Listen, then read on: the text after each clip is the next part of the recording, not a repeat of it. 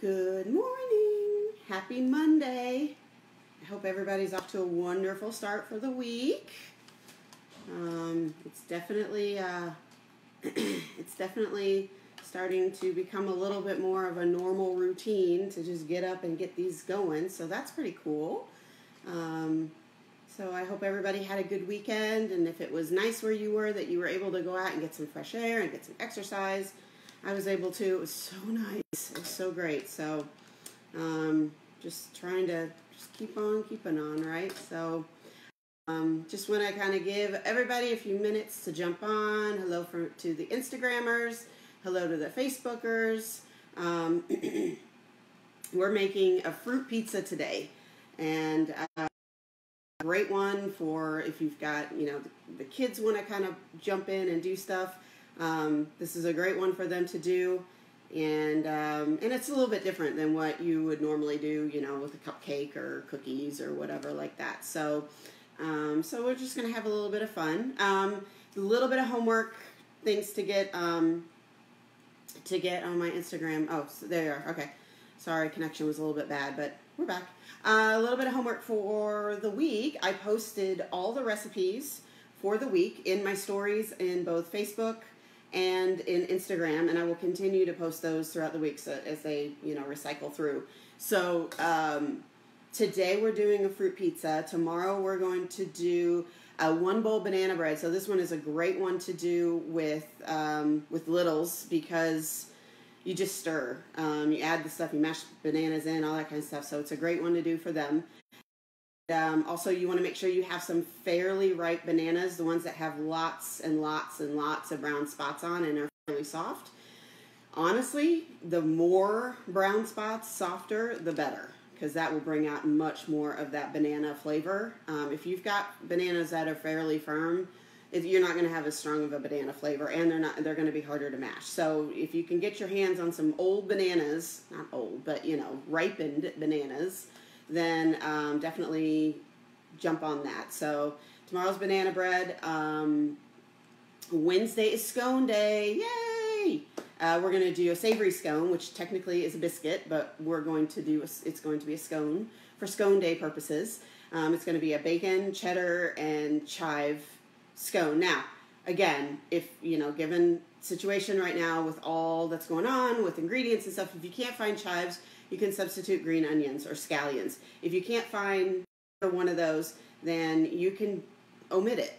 Same with bacon. If you're not a bacon person, you can keep the bacon out. Cheddar, chive scones are awesome by themselves. So you can play with the ingredients the way that I've given it to you that fits what's best for you. So Thursday, pizza day, pizza dough day rather. So I put on there that you need yeast. So if you need to they sell them in, I think, packs of 3 yeast packets in the baking section. That's perfectly fine. If you have a jar of yeast, that's what I use because I make bread fairly frequently. But if you want to you can't buy it by the individual anyway, but the recipe calls for, I believe it's a tablespoon, and each one of those packets is 2 1/4 teaspoons. So you'll need 2 packets to make that work for the pizza dough. Okay, and then obviously, you have to let it rise and all that. But I'm gonna have some already risen and show you how you can flatten it out and make your pizza dough and all that kind of stuff. And then obviously whatever toppings you want, you can either have it for that lunch or dinner. So you can do that. You can watch the video in the morning, see what I've got going on, and then you can finish it later and watch the video again if you need to. And then Friday, we're going to finish the week with clean out your pantry granola.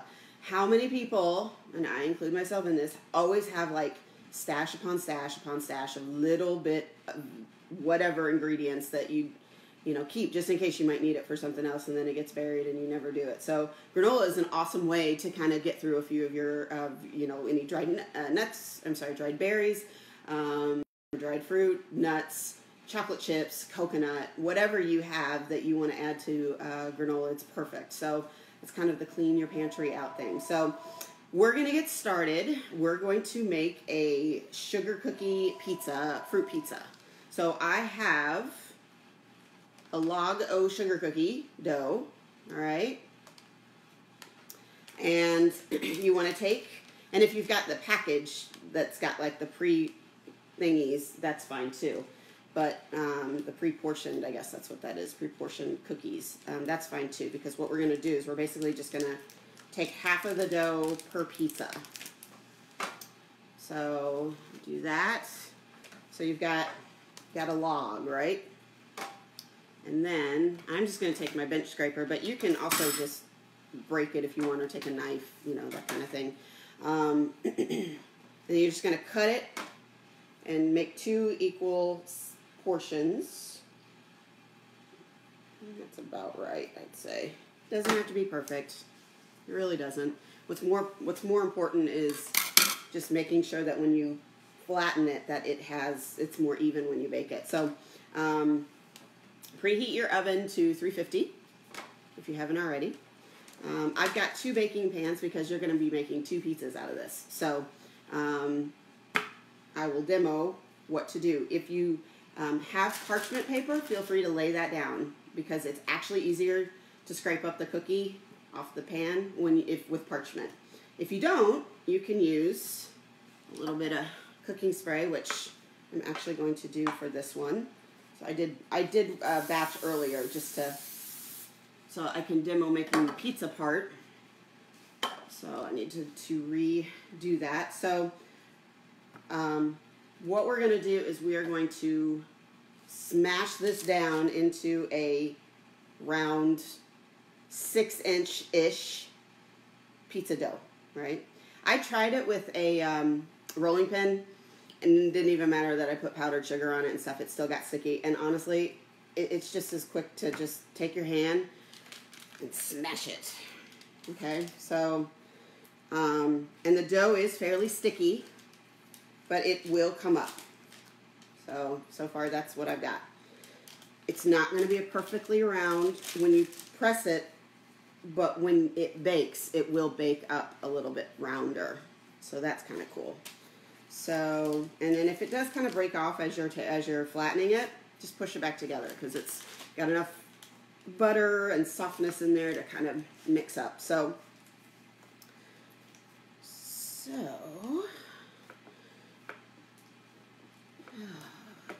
and then I kind of just round it up a little, because I'm kind of OCD when I think of pizza, but it's okay if you don't.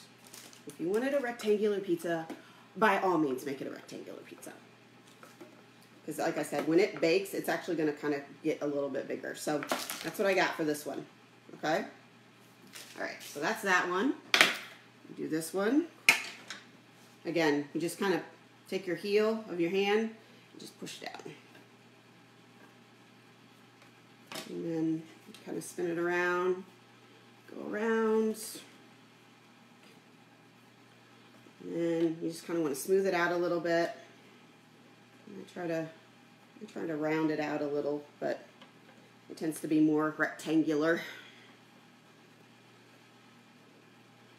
Okay? So you just want to make sure that it's fairly, you know, whatever thickness you have that it's even in the thickness all the way around. Okay? Okay. Good? Good? Okay, so you're going to pop these in the oven for about 15-ish minutes. You might want to check on them about halfway through. Maybe you have to rotate them. They're going to be a little soft in the middle, but you want them to be kind of a golden brown. And then they're going to look like this. Okay? So see how, I don't want to handle these too much because I don't want them to break. But if you look at how small that is, and that gets bigger. So no fears on that. Okay? So like I said, I baked off a couple this morning so that we could do this together. And now we're going to make our yogurt topping. Some people use sour cream. Some people use cream cheese. In the interest of trying to make this, let ourselves feel a little bit better about what we're making and eating, we're going to do a little bit of yogurt with, okay, we add sugar to it, but at least it's yogurt and not like sour cream, right? Or cream cheese, right? So I actually found a couple of them. You can do standard vanilla if you want, and that is completely good. I love like strawberry yogurt, and I think like the pink underneath it is really pretty because I'm an aesthetics person. But I also found a toasted coconut vanilla, so I'm probably going to do a little bit of each, not in the demo, but with the other two, and see which one I like. Because, you know, I've got a little bit of tropical fruit here, and, you know, we're just gonna see what it tastes like, and you might find a new flavor profile that you really like. But for this, I'll do the strawberry so that you can kind of see the pink, and that way you can see a little bit of the color. So, so you add. And this can be, you can use Greek yogurt, you could use regular yogurt. If you just want to do the old-fashioned way, it's cream cheese and I believe sour cream mixed together with some powdered sugar and all that. But, you know, like I said, at least this way we can justify it a little bit more with the yogurt. So, okay, so I've got my container of yogurt, and now I'm going to add about 1/2 cup of sugar. I'm not going to add all of it at once, just kind of, oops, well, maybe I got to add a little bit more than I anticipated. That's okay. And then you're just going to mix it up until it gets all absorbed.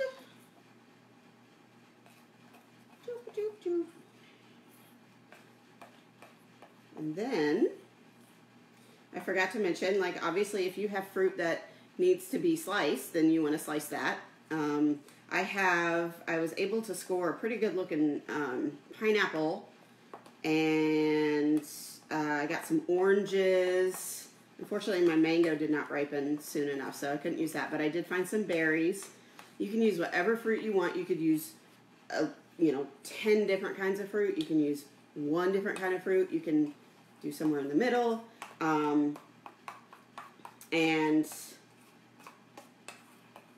Just make sure that, you slice up if you've got like a pineapple or a banana or something like that, that you obviously want to slice that up a little bit. So, okay, so this is what we got, okay?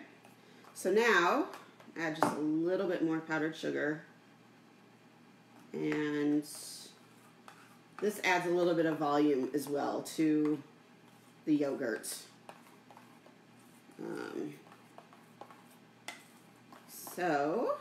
Okay.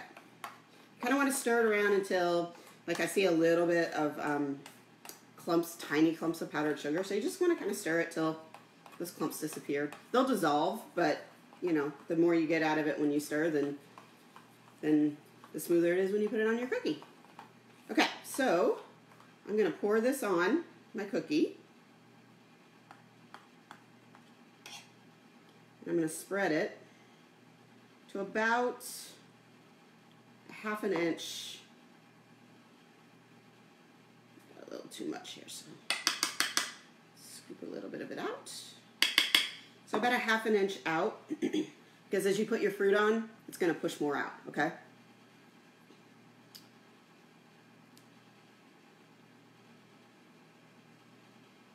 Okay. So that's what I have, okay? The sauce of the pizza, if you will. Okay, so like I said, I have some pineapple here. Let's see here. I've got some pineapple slices. I have some orange segments, and I have blueberries, raspberries, and blackberries. So, like I said, I'm a color person because, I just like to make things colorful. So, what I think I'm going to do is I have a blackberry and a blueberry that are, right, they're very similar in color. So I want to add, I missed what's in the bowl, yogurt. Yeah, so it's Greek yogurt. I use strawberry with like a container with a little bit of up to 1/2 cup of sugar, powdered sugar. So anyway, so like, right, without the blueberries or without the raspberries, it's just blue and black, and then you add that, and that adds a nice pop of color.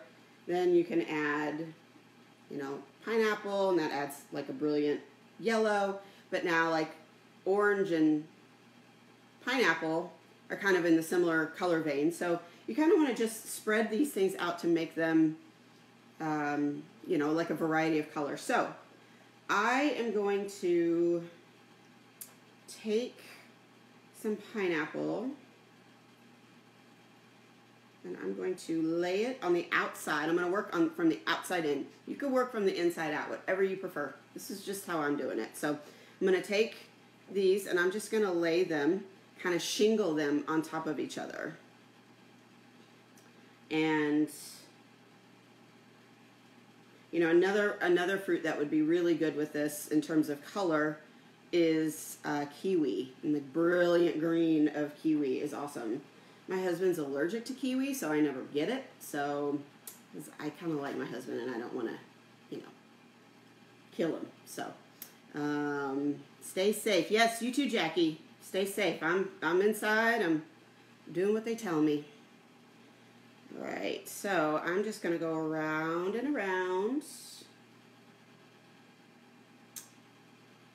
And do my shingle of pineapple. And then you can move on to the next fruit.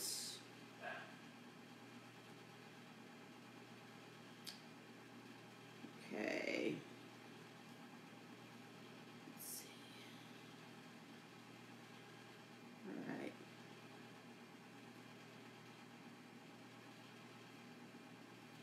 I'm just trying to find equal size slices. So I sliced it fairly thin, so that it doesn't weigh your cookie down either. Okay, and then I'm just going to tuck another one in right here. Come back, come back, come back. There we go. Okay. So this is what I have so far. Okay. Hopefully you can see that. I don't want to tip it too much because I don't want it to fall. Okay, so now I'm going to do a little bit of a hodgepodge of berries in the middle. Okay, like I said, I have blackberries and I have raspberries. So these are fairly big berries, so they're going to take up some space.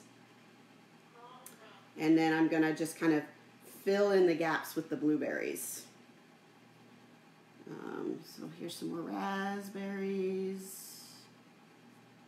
Now the thing about raspberries and all berries, especially if they're fairly ripe, they're going to kind of ooze some juices as they sit, especially if they're in contact with anything that has sugar in it, which our yogurt has sugar in it, the pineapple has sugar in it. So they're going to kind of get leaky.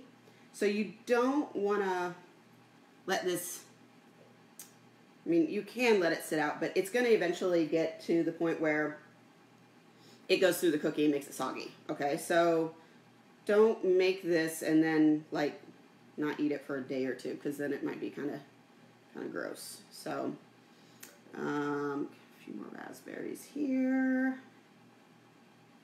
Maybe a blackberry there. Okay. I'm just playing, honestly. Like, I just kind of play with it until I think it looks good, and do that. And then I'm just going to speckle them with some blueberries. And these blueberries are really dark. They're more black than blue, but that's okay. And then I'm just going to kind of fill in gaps.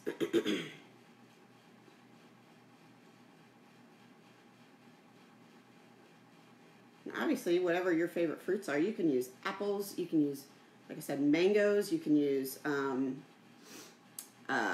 kiwi fruit, you can use bananas, you can use oranges, you can use, what are some other fruits? Peaches, although they're really not in season right now. And then I'm just going to take a few of my orange segments and just kind of stick them in, just wherever, just to add another dimension of color. So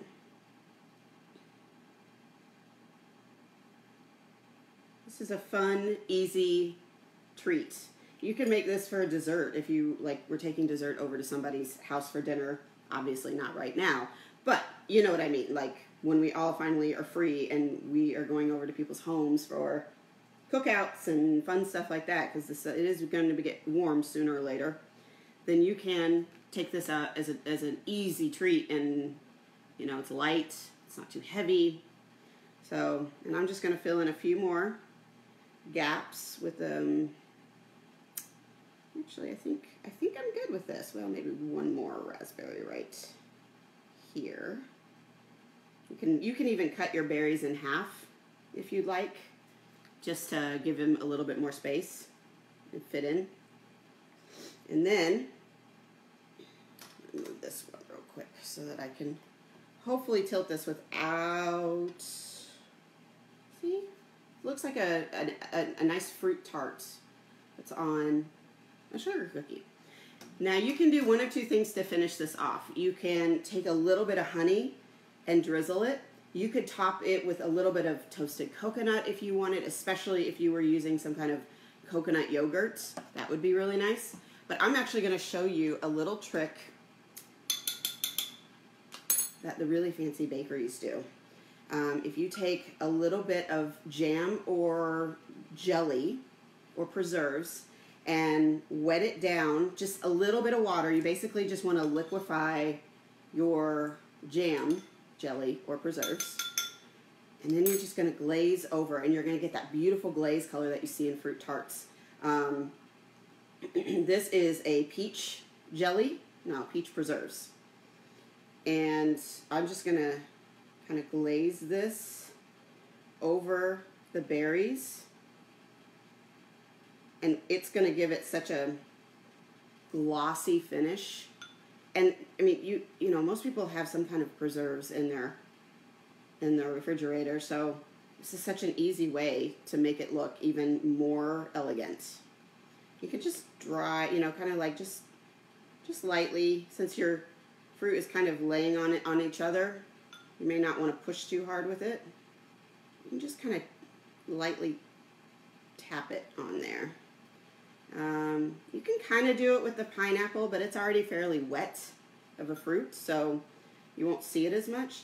And if you have a lighter color, like an apple or an apricot or a peach jam, jelly, or preserves, then it will be more of a neutral color. So if you have lighter fruit, apples or bananas or whatever, then you will not see it. But if you have like strawberry jelly or grape or something like that, it's obviously going to color your fruit a little bit. So I'm just kind of, and you want to do this basically like right before you serve it, because again, this is sugar adding to your berries that are already going to, the word is macerate, that's the technical term. When you add sugar to it, they kind of bleed and extract their juices. So, so that is my fruit pizza, right? Right? Yay! So, and then I'm going to make this other one. I'll probably do this one offline, and I'm going to try it with the toasted coconut one, because that looks really good to me. So, but thank you guys for joining me. Again, the rest of the week's recipes are on my stories on both Instagram and Facebook. So you will find the recipes for tomorrow's one bowl banana bread, super easy, but super good. It will also, we are going to be doing a savory scone on Wednesday. If you cannot find the ingredients or you don't want to use all the ingredients, you do not have to. We're going to be making pizza dough on Thursday, and you'll need yeast for that, so make sure you can find some yeast. And then we're going to clean out our cabinets and make some homemade granola on Friday so that you have something to nosh on over the weekend that is a little bit healthier than sugar cookie fruit pizzas. So anyway, enjoy your Monday. Stay healthy and stay safe. If you can get some fresh air, go out and get it. Otherwise, do some baking and share your pictures with me. I want to see what you're doing. And I hope everybody has a wonderful day. And I will see you again tomorrow morning at 11 Eastern. Whatever time frame zone you are in, I will see you at that same time. All right. Bye, guys. Take care.